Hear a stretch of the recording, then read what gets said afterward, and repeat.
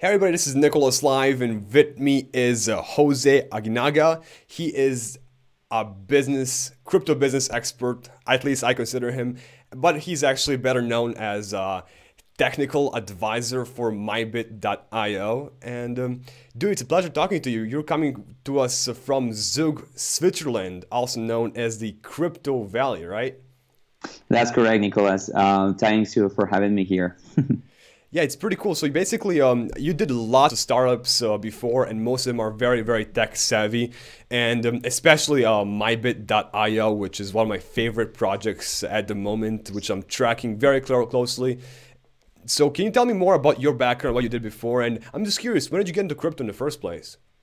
Right, yeah, by all means. So my background comes from probably working as an engineer, as a web engineer for a few startups, both in Switzerland. I did a little bit of time in San Francisco, a little bit of time in Mexico, where I'm originally from, and I got into crypto probably around 1 year and a half, especially because I started getting very involved into cryptography on itself, and then eventually it was natural for me to get related with blockchain companies, and I started advising and supporting my beat for roughly half a year ago right now.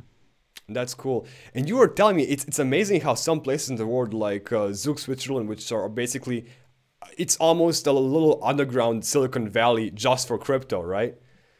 Yeah, so the exciting thing about Zug, so Zug is a very small city. I've been living here roughly for over a year, and in general, Switzerland is like a very, it's I will say the capital of finance, and I will say in many ways like financial technical development in many areas. But Zug, the city, which is located in the German side of Switzerland, has been focused for some time now in blockchain technologies, and it's been building an entire framework in order to provide a very welcoming environment for blockchain and crypto companies. So the population is around 32,000 people. Really? However, yeah, it's super small, but in general, the government, the entire ecosystem is being shaped in a way that it's trying to become the next Silicon Valley, and that's why the term Crypto Valley was coined around a year ago. The moment that, for instance, the Sud government started to accept, so I can register myself in the government using one of the crypto companies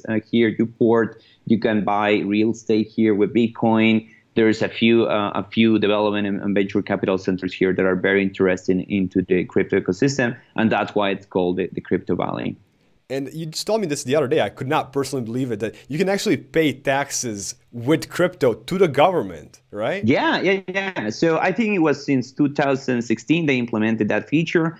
I think when they reported it back then, only journalists were trying to do that. It was still kind of a novelty. But nowadays, I know people that that have they have, of course, gained some money, been doing some trading, doing selling and purchasing. Meeting. My bad. I'm my audio cut off. But keep going. You were saying?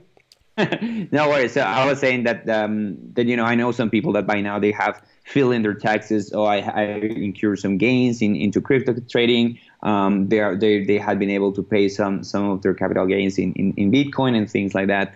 It will not be possible in not any other cities, but in other countries in the world that are just catching up to trying to see what this crypto movement is going on. That's huge. And you personally, how long are you in crypto? So myself, I got involved, like as I said, like over a year ago, probably almost 2 years when I started studying. So my background is in computer science. I'm a web engineer. I program every day in my life, like for the past 8, 9 years. And I started getting very involved into cryptography, which is the science of encoding and decoding messages into multiple ecosystems and protocols. And a lot of people focus crypto on, the currency on its own, but it has, cryptocurrencies and all these blockchain technologies are actually the mixes of multiple technologies like peer-to-peer network, game theory, how you reward people in the network, and, cryptography, right? So I finished some studies in cryptography over a year ago. It started getting very involved into public key systems, encoding, zero knowledge encryptions, gave a few talks and a few workshops in Switzerland and in other countries about it. And for me, it was just natural to find interest into the blockchain ecosystem because it's I think it's the future in terms decentralized technologies are the future for sustainable and sustainable development in the technical world and in technical startups. So for me, it was very natural to get involved there. I did, very, very seldom, but for some time trading. Got involved a little bit in the Ethereum ecosystem. I invested a little bit in some coins here and there. And lately, the most important development, I've been advising MyBit.io, an investment company for Internet of Things, to also not only from a technical perspective, but also how to settle themselves in Switzerland, because I've been getting very, very involved in the Switzerland network for crypto companies. So, just guiding, setting up an office, registering multiple services here, getting everything into Swiss compliance. That's pretty awesome. Now, someone of your skill and lots of experience, especially in the technical knowledge, you're a very vaunted man when it comes to any startup or job opportunity. What made you settle with MyBit and helping their team? So flattery will take you nowhere, but thank you for the compliments. Definitely I have a very deep background, especially on financial tech startups, right? So to me, my profile fits very well in companies that want to manage other people's wealth and want to increase wealth, and in general anything that is financial related.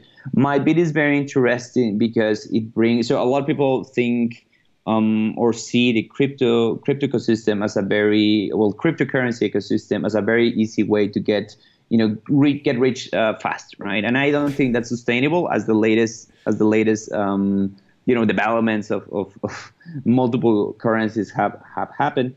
But my bit has in its mindset the ability to allow people to invest in things that are sustainable, in things that are moving into the future to help not only general problems in terms of renewable energies, autonomous vehicles, but also bring those tools to anybody that is willing to invest into those ecosystems. Because myself working in the financial industry, I know that those opportunities are only for people that have a lot of money. That people, that are, if you want to invest yourself in, let's say, a solar farm, you need to reach through a fund. You need to maybe bring a very big amount of money or just have some connections there, and you only get a profit of that after a very long time. Well, yeah.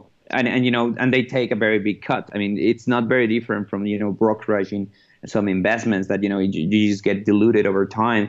Whereas MyBit, using decentralized technology, allows anybody that it's involved in the cryptocurrency world to be able to perform investment in very interesting projects that are around the world, and using their token as a utility to be able to to perform an investment on a specific projects. I know by now MyBit has a few partnerships with a few companies in Dubai, a few companies in Switzerland, and that is what it was for me very, very, very interesting to get involved with. Now, of all the possibilities to fund as a simple mortal or somebody who's not rich, right? What are you looking forward to the most?